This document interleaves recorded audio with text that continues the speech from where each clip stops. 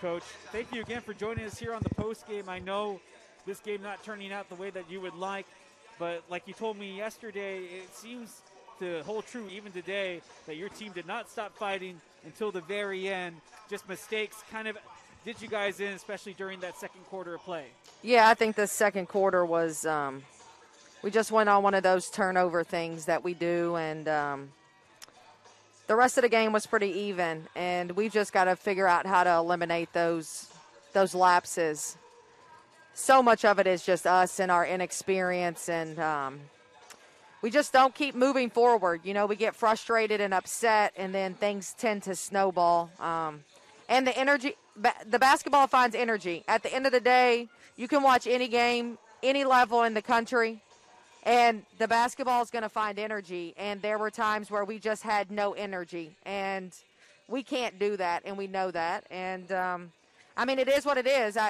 We can't make excuses. The situation is what it is, and we got to figure out how to get better.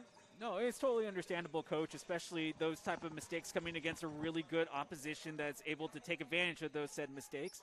But like you mentioned, it is a new team. You have a lot of new faces and still trying to generate a gelling, if you will, of your squad, especially coming off of the bench. But there were some fantastic performances.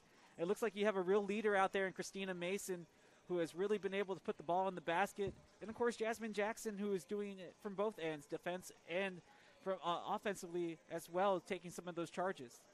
Yeah, Jazz tends to be our energy spark plug, and when she's high energy, kind of feeds to everyone else. And, you know, as I said yesterday, I mean, T is playing at a really high level and playing really, really good for us. And she put together 2 solid games against a really good team with a lot of pressure. And so we've just got to continue to grow and everyone around her start to get a little bit better. That's a tough team to play at the point guard position. They make your life very difficult, and I thought she was good. And I thought Ronnie, as a freshman, came in and gave really good minutes. I've been really pleased with her the past couple of games. So, I mean, there's a lot of positives. There's things we need to work on, but you know, we're going to always, the glass is always half full, and that's the way we're going to approach things, and that's our perspective, and we'll learn from it and get better. I guess just to ask you a little bit of a preview, Coach, and I'll leave you with this. You're going to go back and talk with your team. This will be one of the few times you'll see them, or probably the last time you see them before the break. Yeah. I know not everything's about basketball necessarily, especially in the year of 2020, but what do you want to leave them with so they can kind of try to enjoy their family but also be ready to get back to work come in 2021?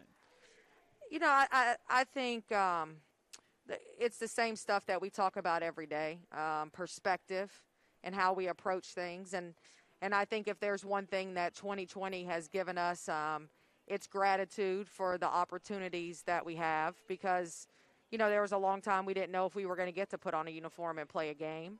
And so trying to keep the emphasis on that, on gratitude and enjoying the moment. You know, and we've got to continue. You know, I tell them all the time, there's a reason why when you're sitting in a car, your windshield is so much bigger than the rearview mirror, because life's happening in front of us, not behind us. And I think sometimes that's tough for 18 to 22-year-old kids to remember. And it's no different than in this game today, the same type of stuff we saw. We take away from the present opportunities because of past, and we just got to grow and get better. We got to get more mature and understand that. And, you know, everything's a teachable moment, and everything is an opportunity to learn, and we got to start taking advantage of those opportunities. We'll be all right. I mean, we knew we had the first 4 games on our schedule were tough. And after that, you know, I wouldn't bet against my squad. We can win every game on that schedule, and we'll be ready, and we're going to play hard, and we'll get it figured out. Coach, I would never bet against you. I already know how you are. You always have this team ready to play, even when the deck is stacked against you. But I appreciate the time that you gave us here on the postgame. I know the games after a loss aren't always as pleasant as a game after a win. But I already know as soon as your team puts together what they brought in the fourth, the second, in the first quarter in this, or the first, the third, and the last quarter of this game, once they can put it together for all 4 quarters, you're going to find that success. You're also my biggest fan, so you are biased. Oh, just a tad, but I'm wearing the shirt. Yeah, that's right. That's right. Well, Coach, I appreciate your time again. I'm sorry it didn't go your way today, but I know things will turn around in 2021. Appreciate it. Merry Christmas, buddy. Merry Christmas to you too, Coach. Coach J.J. Riehl on the pregame, and again, big thanks to her for joining us.